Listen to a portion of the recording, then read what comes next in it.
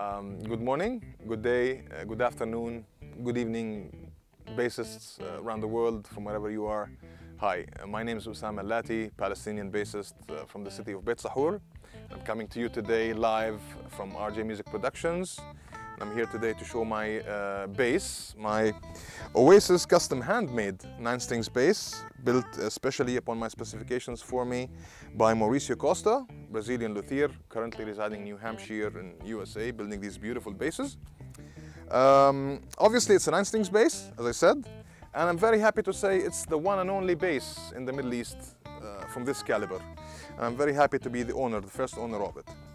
I've been endorsing MGBass since this past February 2017, obviously this year. I'm very happy with it, very happy with the family of MGBass. Get to meet a lot of beautiful people. And let's get to the most important part, the features of that bass. Well, the body, the top wood is made out of Brazilian embuia wood. It's got 3 beautiful layers of mahogany. The neck has also 3 types of wood in it, a lot of woodwork in this bass. It's got Wengie, maple and mahogany. It's a neck-through construction with total fret access, so you can play up on the higher register easily, fast, no problems, nothing stands in your way here. It's got Goto tuning machines. My name, obviously, is put on the Crossroads cover. It's got a brass nut. Let's talk about the bridge. It's a monorail bridge. I like it, easy to deal with. It's got 2 pairs of custom active EMG pickups, which is in a J configuration, single. The preamp is active. It's got a volume, pickup selector, a bass and triple. The back of the bass is also nicely done. It's got good combination, beautiful combination of wood. I like it. It's got a total fret access. It makes it easy to play up on the higher register. Nothing digs into the back of your hand. So it's a total fret access bass. I like it a lot.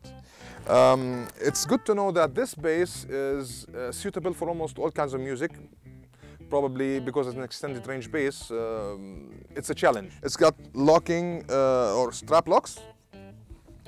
As you can see, the back of the bass is also done beautifully. A lot of wood combination in it. It's not heavy, by the way. It's very lightweight, and I'm enjoying it. The neck is very easy to play, very easy to go on from one position to another. Just have to get used to it. That gets us to the most important part of this video, after the specifications were addressed.